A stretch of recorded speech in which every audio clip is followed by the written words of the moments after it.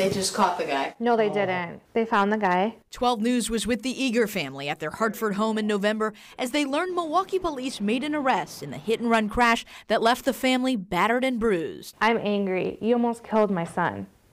Both of them. You could have killed our whole family. And now another setback.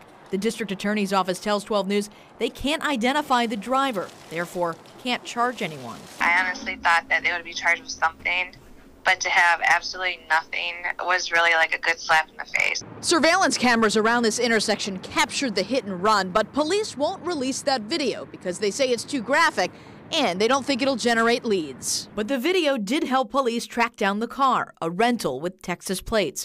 In a search warrant obtained by 12 News, it says the car had signs of damage to the hood, bumper, and windshield.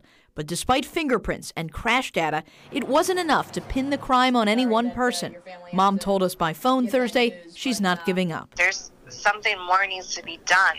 This isn't just a little hit. I get we weren't killed, but this is a felony offense, and they hurt my family. And I just think it's completely out of line that nobody is getting in trouble for this. In Milwaukee, Hillary Mintz, WISN 12 News. Milwaukee police tell 12 News the hit and run remains an open investigation.